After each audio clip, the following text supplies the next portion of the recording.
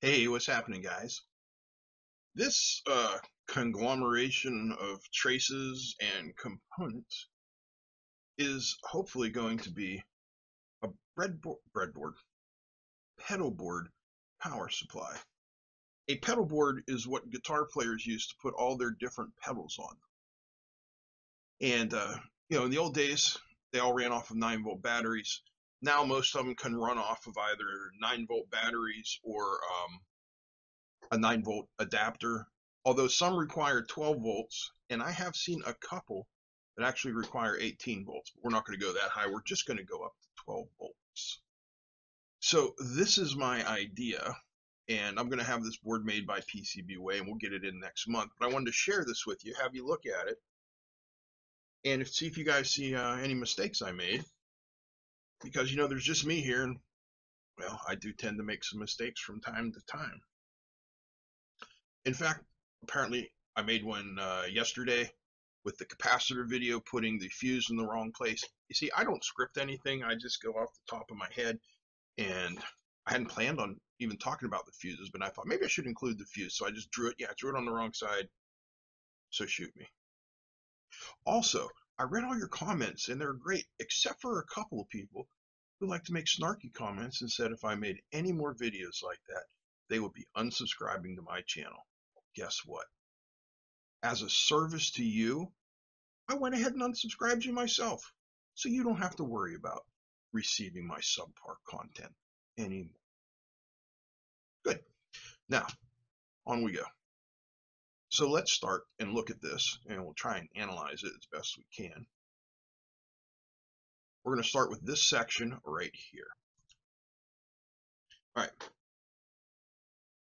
So start here. This is going to be our input. This is a standard 2.1 millimeter barrel jack. The positive connection comes out, and it goes to our power switch. In one position it's off, and in the other position it's on, and that is going to feed the rest of our circuit through this DC in here. At the same time, this is an indicator light on the correct side of the switch. This time there is a 1K LED. I don't want this to be very bright. A 1K resistor, red LED, and that goes to ground. Now also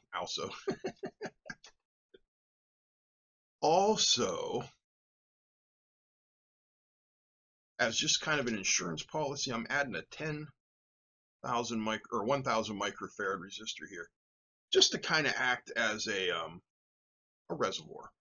Whoops, no, I do not want to do that. Uh-oh, I'm just hitting all kinds of wrong things. Oh no, many people will all be unsubscribing from my channel now. Oh no. All right, next up, we're going to go to this section. So let's go back here. All right, you see where it says right here, DC in. Come on. There it is, DC in. Well, go on. What the heck is going on here? No, stop. Don't do that. Ah! I'm hitting the wrong. No. Sometimes I'm an idiot. Okay. So there's our DC in that we saw from the top up there, and it's going through this dip switch, and that just turns on each of our individual outputs. You can see here we have 6 outputs, and basically they're all exactly the same. So let's go up here and take a look. Okay, this entire thing right here,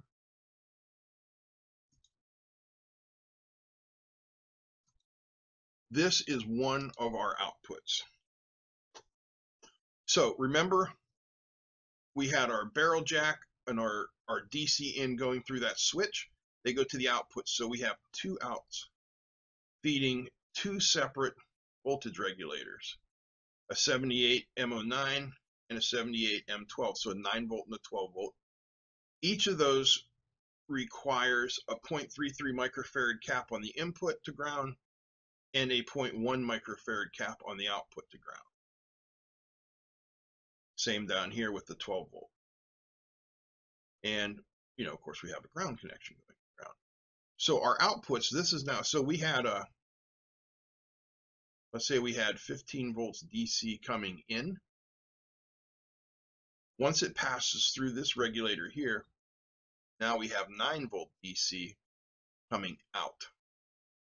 They're going to go to these two dip switches. The top one is our 9-volt switch. The bottom one is our 12-volt switch. And you can see the switches go here. They go to these LEDs, which go to ground. And when you're dealing with musical equipment, it is center negative. So you can see our 9-volt DC right here, coming off of those switches, travels down here and goes to the shield as opposed to the center pin. So that's my logic in this. If you guys see any flaws, point them out. I'd like to know.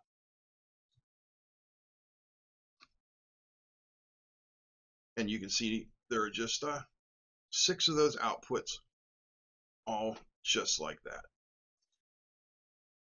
Here is my layout of the board. I think it'd be easier if we just go over here and hit the 3D view.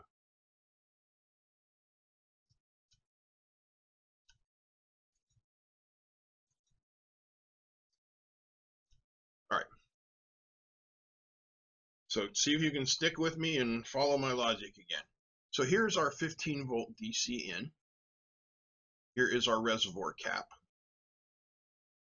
And here is our main power switch and our power indicator LED.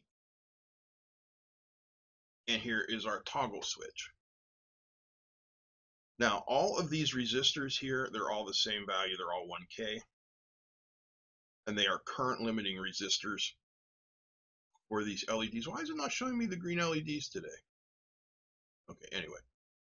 So we leave through here. All right, let's talk about output stage number 1 right here. So if we turn output stage number 1, we're going to take that 15 volts and we're going to bring it up here to the 9-volt regulator. We're going to bring it up here to the 12-volt regulator. The 12-volt regulator is going to feed that one. The 9-volt regulator is going to feed that one. If you turn the left switch on, the green LED will light up. If you turn the right switch on, the blue LED will turn off, will light up, and you'll have the power here on the output jacks. I don't know what to do if you turn them both on at the same time. You know, you just got to be smarter than the machine sometimes. So if you blow this up, you blow it up. So I put all our resistors over here, and I put all our capacitors down here. And what my plan is for this now is to do a layered PC board box. So you can see I've drilled holes in the corner, and I'm going to use PC board material that has cutouts. So basically, it's just like a frame to build up the outsides of this, and then we'll put it on the top. And of course, we will have, when we get to the top layer, we will have openings in the top layer for our LEDs, so you can see which voltage you've selected on each output. And we'll have openings for the toggle switches because you need to be able to see and to select your voltage.